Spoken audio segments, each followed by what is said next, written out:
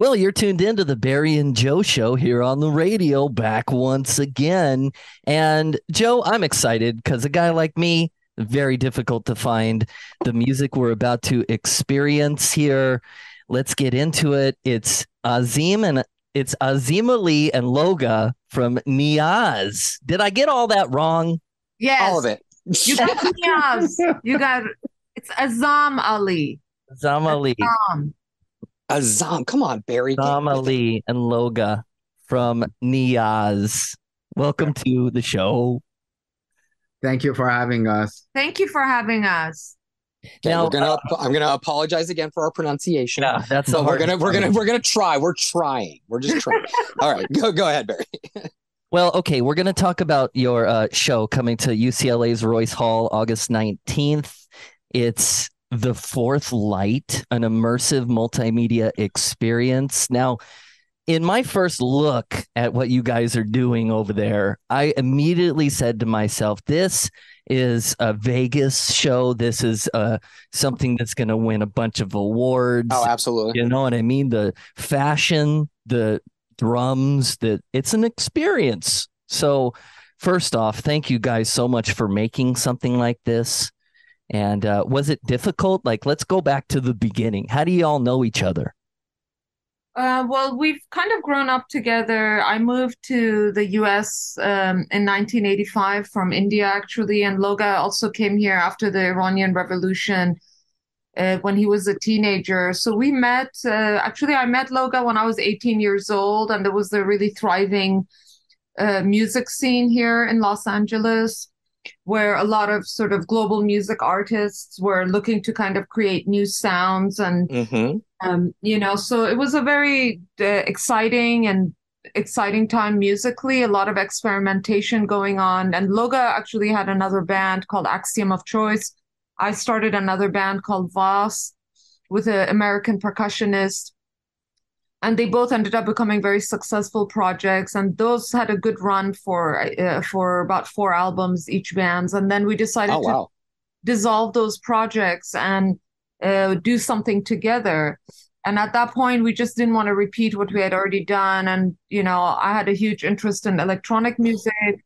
So Loga decided, we decided let's create something um, that's truly a hybrid of acoustic and electronic music. And it was kind of, what you said before you started recording. It's hard for you to find music you like. And I think a big part of why we created Niyaz was because it was music we were craving to listen to, and nothing really existed like that for mostly Iranian music, and that's kind of how it started. We started as a regular band, and then we moved to Montreal, and there we developed a huge interest in sort of what we call a digital scenography, this kind of immersive experience using technology to enhance live performances. So then we met an amazing visual artist there, a French visual artist, Jérôme de la Pierre, and he designed this show for us. So it's really fast forward all these years, this is sort of the direction we're moving more and more. It's really a synthesis of dance, music, a live music show, and visuals. A lot of the visuals are sound reactive. It's responding to sound and movement in real time. So it's kind of bringing all the different art mediums to create one experience. Yeah, and it is an experience. I haven't even seen it yet, but from what you're saying, so okay, so you were in bands, LA bands before, right? Yes. And Yeah. then you're like, this is we're gonna take a left turn here and follow our dreams because this isn't going where we want it to go. And then so what kind of bands were you in before? Like what was your scene like? You said there was a big music scene. Tell me about that. Well, during those early 90s, there was a couple of really cool clubs in LA. Luna Park was one of them, Cafe Mm, Loco. There were Genghis Khan. These places were kind of clubs that were supporting or giving their platform to world music artists to kind of bring mm-hmm. fusion music onto small stages. And there we were just, we were just experimenting, learning, doing things together. And, we were both, Azam and I were fortunate that our projects got signed to Norada, which is no longer around. But at the time, Norada was a kind of a force. Yeah, there was a force in it was a label that, had a good reputation for presenting world music artists. So from there, then therefore our career kind of with those two respective bands kind of rose, and we had a good run with them. Yeah, but we're also talking about the 90s, so it was really before the collapse of the music industry. Mm-hmm. So, we were able to. I mean, honestly, I think if we launched Niyaz today, there's no way we would be successful because it's just a very different. It's first of all, the market is so overly saturated. Then you don't have, during those times there was still so much radio airplay. There was so much. I mean, I don't need to tell you. Tower record. Oh, yeah. We used to do in-store, record store like performances, and we started like it was all grassroots. So a lot of the fans that we built who followed us into Niyaz really are bands that are as the audience that we initially cultivated, with our original bands. So it was we were very fortunate that we started our career right before the collapse, Yeah, no, absolutely. Music discovery these days is really, really hard because, like you said, everything's really fractured. It's not like you can go to one place and find something that you're looking for. You got to go Spotify to YouTube to this to that over on TikTok, and nothing is driving people to like that kind of world music anymore. I think it's all gone like really poppy. And so like finding something like your multimedia experience is refreshing. Watching that video of your performance from Montreal that you have on your website is fascinating because you don't see a lot of that. Yeah. Yeah, actually, this multimedia show is very unique in its nature because, the technology did exist, but people were not really adapting it to performing art stages. And that was what the challenge we decided to take on and kind of adapt that technology and be able to create a performance that we can, you don't need an arena to kind of implement. We actually could do it in performing art theaters, which generally there are between like 600 seaters to 1200 capacity. Okay, yeah, it's like you said, like it's you would look at it and say, wow, it's like a Vegas show, but the thing is we wanted to do something that was small and also affordable for everybody, so that everyone could have access to the experience and that your tickets are not like $250. Right. Like we were talking about before, it's nice that you're going to Royce Hall and we don't need to pay Ticketmaster or Live Nation $900 in surcharges to go see you guys. It's actually like a reasonably priced show that gets you a lot. It's because it's not just music. It's the cultural immersion in the Iranian-American experience that I think is going to open up that culture for a lot of people, myself included. I was not very familiar with a lot of the dance or the fashion or the sounds that you are creating in this experience. And that was really eye-opening for me. That's wonderful. That makes me very happy. So you're learning something about people who live among you. No, exactly. Well, come on. We're all remote workers now. We're all just stuck in our apartments, working on our computers. It's nice to go out and see people every now and then and get exposed to new things. So this is great. This is a great opportunity to do that. Yeah, and Iranians, the largest expatriate community of Iranians live in Southern California. So you probably have an Iranian neighbor. Oh, no, I absolutely do. I have an Iranian neighbor. I have Armenian neighbors. And I actually have a neighbor from Georgia, from the country of Georgia. So yes, it is great. I enjoy learning about new cultures. And so this is something that really is in my wheelhouse. Well, That's yeah, great. and let me ask you though, what does your audience look like? Because it, are you seeing a lot of different kinds of people in the audience now that are out for uh, a different kind of experience, or what?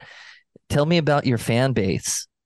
Actually, just coming from our respective bands, so my background, even though I ended up, becoming popular for my world music stuff, so my background is I was a full-on post-punk goth girl. So Yes. I grew up with a lot of like the sort of, when I moved here from India, I got into a lot of the sort of, the industrial music that was coming out of Chicago, like Wax Trax Records. I don't know if you're familiar with them. Hmm.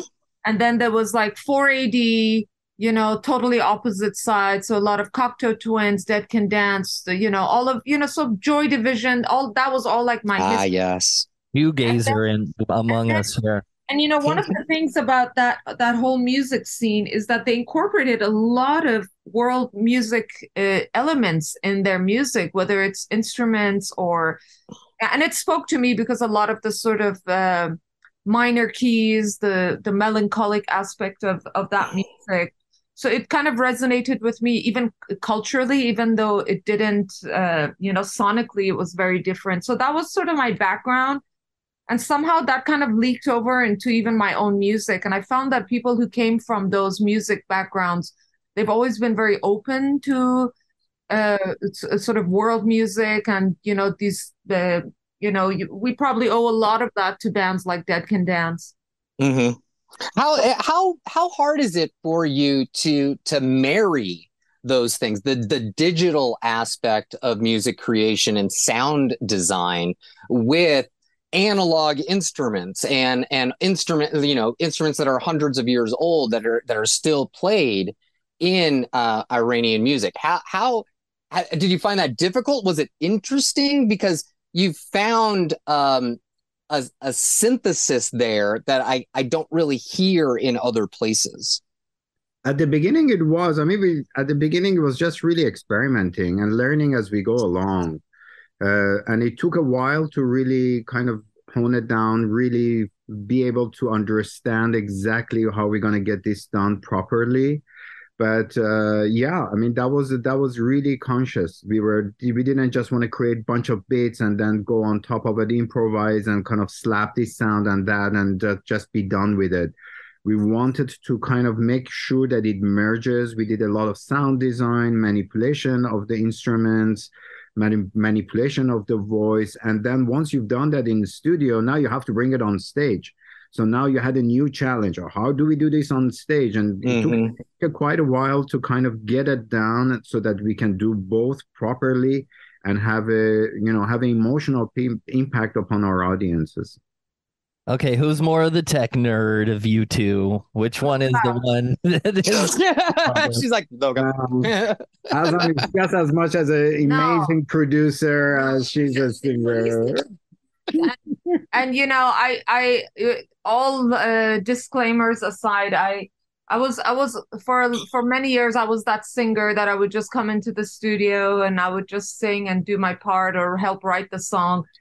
And then, one day Loga sat me down and he was like, I was pregnant with our son. And he said, look, those days of like me recording you are going to change, because once that kid comes, we're going to have to, you know, you're going to have to learn how to record yourself. So he gave me a crash course in engineering. And then from there, I just developed a huge interest in technology. And then I started learning and learning and learning. And now, thankfully I'm good at production. I can do A to Z on my own, but definitely if I have technical issues, Loga is my technical support. I'm the technical support. Okay, so because of the tech stuff, and we're getting a lot of new technology with AI, have you guys been experimenting with that at all? How do you think that might change your own sound? Actually, it's interesting you bringing this up because it came up in another discussion that we were having a few days ago. you have to look at any sort of this kind of a revolution or huge technological shift in order to understand it. You have to kind of take a previous model and see how did it change things around. So the last time that we had something this big happening was when the actual recording technology came about. And many, before then, if you wanted to experience music, you had to have live musicians in the room. You could separate the two. So when that, recording was coming, people thought, oh my God, I'm going to be unemployed. Musicians thought that I'm going to be replaced by a machine. But that was not the case. It became a tool, and it shifted the cultural value of artists, no doubt. But artists remained, and it became another tool. I look at the AI the same. Nobody knows exactly how it's going to play out. But one thing I can tell you, musicians are going to stay, and somehow they're going to find a way to utilize this new technology to enhance themselves. Now, it changes the cultural value of the art. Because that before you had to pay for a musician to either be part of your family, educated so that they can do music, or hire somebody. So that the recording technology changed its value. The same thing is going to happen with AI. Yeah, I agree. Yeah, we haven't experimented with it yet. I mean, honestly, I wouldn't even know where to start, but it doesn't terrify me. I don't know. Maybe if I had different jobs, if I was a full-time film composer, let's say, maybe that would terrify me a little bit, because I could see, like any other tool, I could see it being abused. I could see AI, there are people who would use it to, sort of cut corners and save money, and I can see that, but it doesn't terrify me yet. Maybe because I'm not seeing the impact right now. I get that. I'm absolutely terrified, because this is an AI voice. Barry recorded me, and he's already put me through AI, and he fired me. So this is AI Joe. Right, Barry? I mean, Barry's saving a whole lot of money not having No to pay comment. No comment. Okay, well, let me ask you guys. So what is more rewarding for you as a group? Is it creating the music, or is it performing the music? Oh, 100% creating, because for me, going on stage is the only part I really enjoy is when I see people having a wonderful experience. Otherwise, for me personally, it's the magic really happens in the studio, in that creative moment where it's just you, and you tap into something, and you've tapped into something magical, and you ride that wave, and I imagine surfers feel that way. I can use so many sort of metaphors to describe that, but that's really the magical moment for me. And then stage, it's just singing the same songs over and over again, and you're just trying to put feeling into it. That part is less enjoyable. Yeah, when you have to do it over and over again, and it's like, bleh, okay. I don't know if it's okay. People are on their phones. Honestly, people are out there on their phones in the crowd and stuff, and it's like, oh. being on tour is not as glamorous as people think. They see you for that 1.5 hour on stage, and you're all dolled up, and lights, action, camera, all that. But the amount of shit work that goes into it before and after is so tiresome, that it can really take a toll on you. I mean, unless you're Taylor Swift. Well, sure. Anybody like a Taylor Swift level or a Beyonce, they're like flying around in jets, and they got millions of dollars, and I'm sure that's she's fine. struggling too over there. She's Come on. No, see, like the Taylor Swift, because I don't care for that music at all, but damn, that girl, every night, 3.5 hours she performs. Oh my God, that is such a long show. That's just so insane. I cannot imagine 3.5 hours every single night. You have to hand that to her, Yeah, I'm sure it's just as much as hard work for them in a different level. Exactly. Yeah, no, yeah, exactly. I think for you, like, I don't know if touring so much as like a residency somewhere makes more sense for you guys, I Yeah, think. that's what we do actually. Most of our we've pretty much toured a lot of the top universities in the US, you know, and we do residencies there. So it's anywhere from 3 days to 5 days. Oh yeah, yeah, that's perfect. Yeah. We do workshops and classes, and uh, and then you know it all sort of ends with our performance. So tell me about your website because I'm looking at it and I'm I can see you fascinated by looking it. You see me looking at it. Yeah, well, it's like you've got everything here and it's a great launching place. So you can like no matter if they know you or not, it's everything's here and it's perfect. And I love it. Well, what is the website address, Barry? Niyazmusic.com. That's right. NIYAZ music.com. Niyaz. See, I'm just self-conscious now. You're now saying it so well. I couldn't tell. Oh God. Okay, so tell us a little about your music, your instrumentalists. Where did you find the band? Are there band members? Are you doing this? Absolutely. No, there are band members. Actually, it's kind of a very diverse international band. We have musicians coming from Germany. We have musicians coming from Canada because we lived there for so many years. So actually, some of the permanent members are still from Montreal. So on stage, we have an electronic musician. We have obviously Azam sings. We have two instrumentalists, which I play a bowed guitar. That's what I do.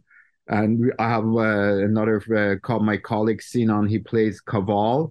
And then we have a tabla player. So there are 5 musicians on stage, and plus we will have 2 dancers, along with visuals and all that being combined. So it wasn't like a Craigslist ad. You actually like knew people. Far away from that. It's really interesting. That's a good side of being able to have access to YouTube and everything else. Whenever somebody wants me, they say, "Hey, check out this musician. Maybe it would be good to collaborate with." First thing I do, I go on YouTube and look at their videos. Exactly. Yeah. Best way to audition. Yeah, you were mentioning before how like technology in the recording industry, like I can only imagine how hard it was to find band members back in the day. It's like, oh, hey, I know a great guy. You can go see him. Oh, yeah, he lives in San Francisco. So you got to like drive up, hope that he has a show that night so you can see him play live.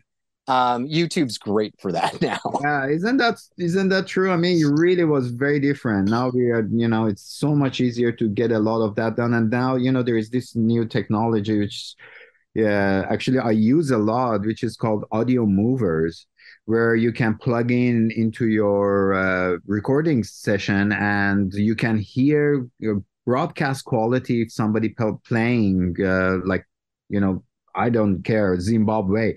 It can get behind his behind his microphone and it's playing, and the quality is so good that you actually can kind of get a good assessment of how they do. Oh, what is that? What is that again? It's called audio movers. It's audio movers. Okay. Yeah, it's such a simple plugin. It's a subscription, and when you do it, you actually get a good broadcast quality sound across the internet. Barry, hey, it might make me sound good if we use this. Impossible. Impossible. Oh, I'm a lost cause. Well, since we're behind the scenes right now, we can talk about some of this stuff. I'm always fascinated about the merch that bands come up with, and some of them have it's like one of two stories. Either like, yeah, we have merch, it's there, or it's something elaborate somebody's come up with. Can you tell us about your merch and where it comes from? Well, we have our usual stuff, which are t-shirts and the CDs and all that. But aside from that, Azam is actually an incredible poet, and so a lot of times she also kind of frames a lot of her poetry that becomes available to her fans and other kind of personal items as such that she creates. And also now we are actually working on what we are going to call it as Azam Ali design, because every picture of her you find on the web, she has this incredible collection of tribal modern jewelries. So people were constantly writing to her about it. Now she's launching her own line of jewelry. Oh, congratulations. Excellent. That's awesome. Yes. That's so good. That's so good. Thank you so much. So how did that come about? You're a jeweler, or what is the name of a person who makes jewelry? A jeweler? A jeweler. I think I'm more of a designer. It's just trying to earn a living, it's just harder and harder to Man, we all got our hustles, right? Through music, it's hard to earn a living through music. So it's just kind of trying to be multifaceted and also just still remain artistic, Yeah, so let's talk a little more about the Fourth Light. Okay, so you've toured this thing already a few times around the world.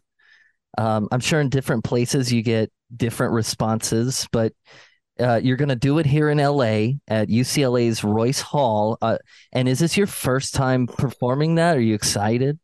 In LA, this is the first time we're bringing it. Yes, and so therefore we are very excited. I mean, it's we're doing this in conjunction with Farhang Foundation and the UCLA Music Department. So in that sense, we have to build a kind of a coalition in order to really be able to implement it. And therefore, it's very exciting. I mean, we are quite happy that we are bringing it to LA.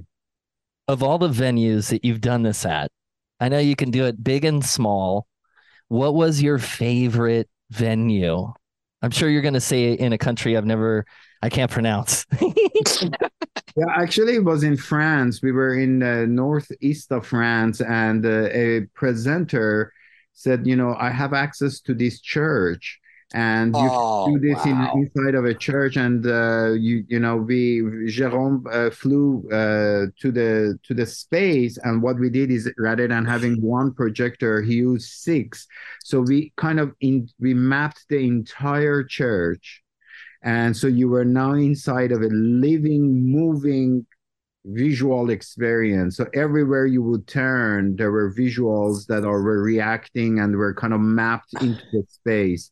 That sounds fantastic. It was an extraordinary experience. Since then, I've been wanting to repeat that, but it's rather very difficult in America because, so much of it is about liability and insurance, and, it makes it so complicated here. Yeah, that is a dream. Wow. Can you imagine? That's cool. Well, Royce Hall isn't that far off, you know what I'm saying? That's a good one too. Oh, it's an amazing hall. I mean, it's an iconic stage. It was between Royce Hall or Ace, as really to tell you the truth. But Royce Hall is by far more accessible. I mean, Ace is gorgeous. I mean, there's no doubt about that. But it was just like, well, still people would ask, where is it? You have to say it's in downtown. But Royce Hall, people know it's part of, it's been there for over 100 years. I mean, it's an iconic hall.